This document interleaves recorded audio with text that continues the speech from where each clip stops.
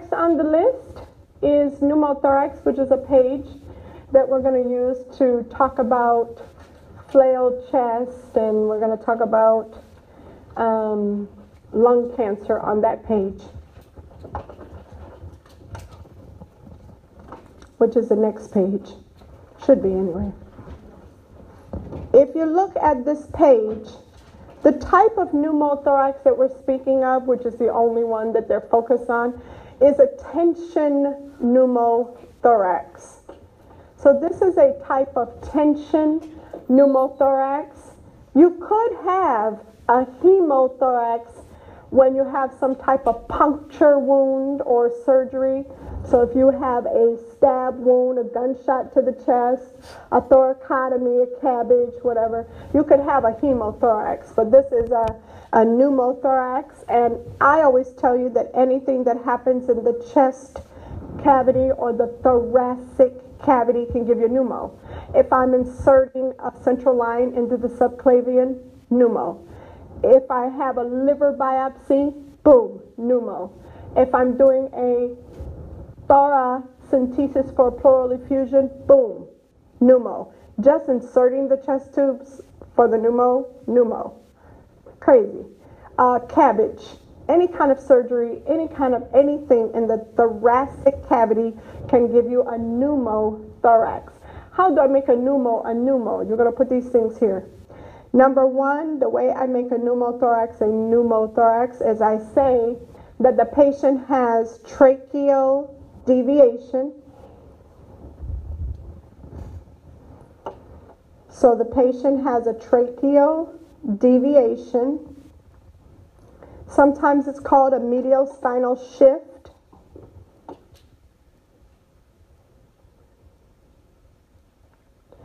And the tracheal deviation is going to be to the unaffected side.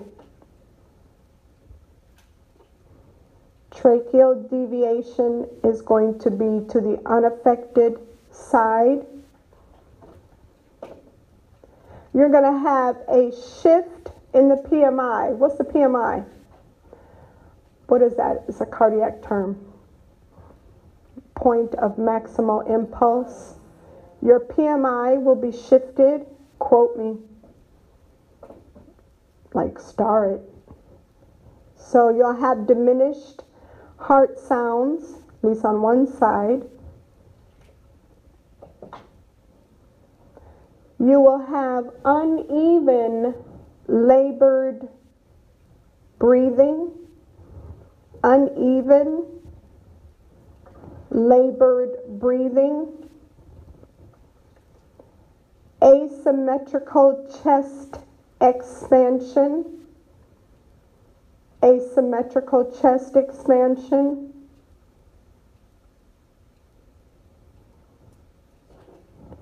Paradoxical is a word that might mean the same thing. Paradoxical. Paradoxical breathing. So I'm going to say those all again because they're critical.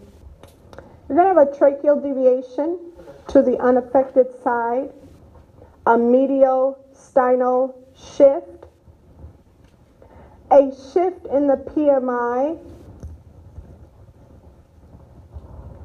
You're going to have a patient that actually has diminished heart sounds,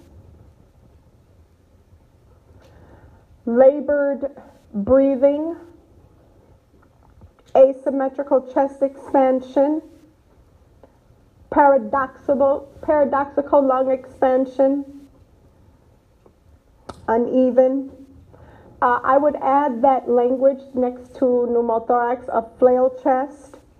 And the reason why you give a shit about that is flail chest means that somebody's ribs are broken. So it means a fractured rib, flail chest.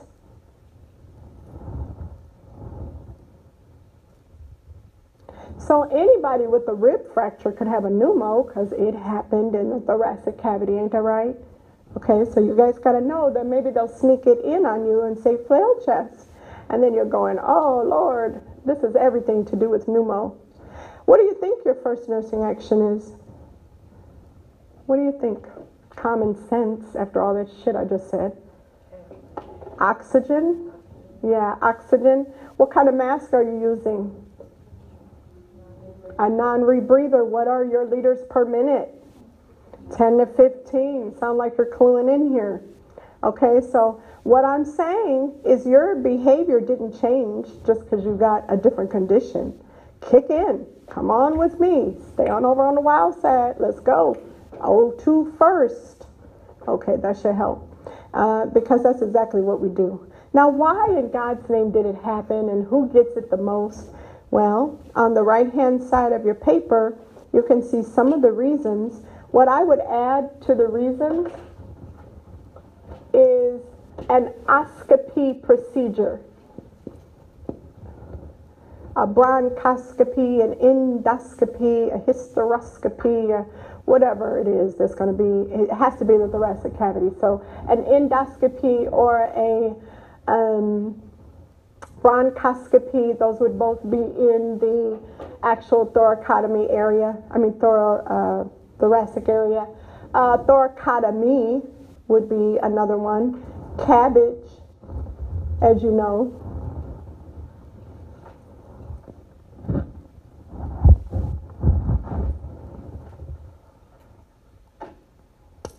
Now, let's do some rules. We have a couple weird-ass rules around here when it comes to the lungs. Rule number 1 is good lung down, no matter what's going on, with about 2 exceptions only. I'll say it again. Good lung down is rule number 1. So if I tell you your patient has a pneumothorax on the right side, how are you going to position them?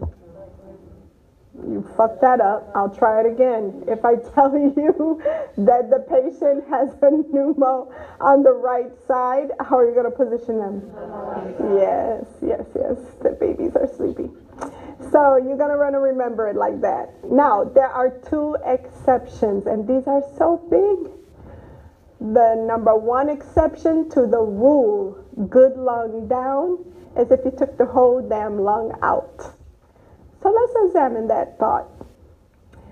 If you took my entire right lung out, I could never do good lung down, because if I did that, then all the blood from the removal of this lung would pour into the good lung, and this would now become a hemothorax.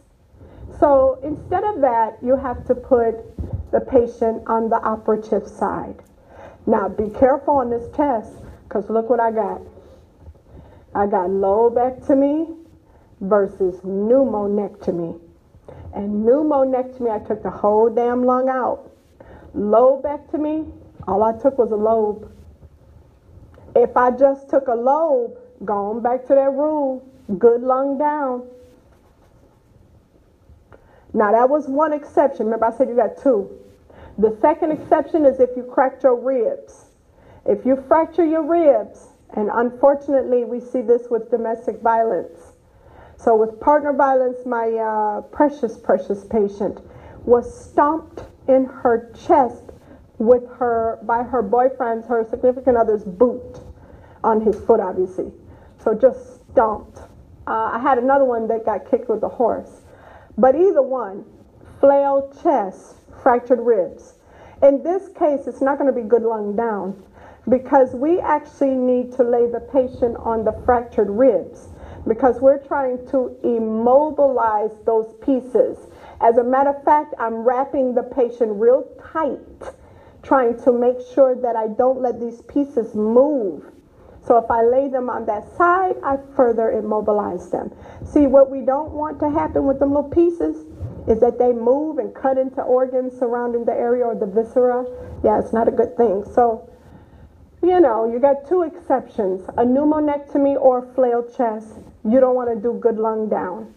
Okay? Now, some other issues for this, you and I both know how we do the damn thing. We treat this with a chest tube, right? And remember, with the chest tube, it's going to create a negative pressure. Obviously, chest tubes are on your chest. You already have a handout for that. But you just need to remember that the chest tubes for this patient is going to create a negative pressure.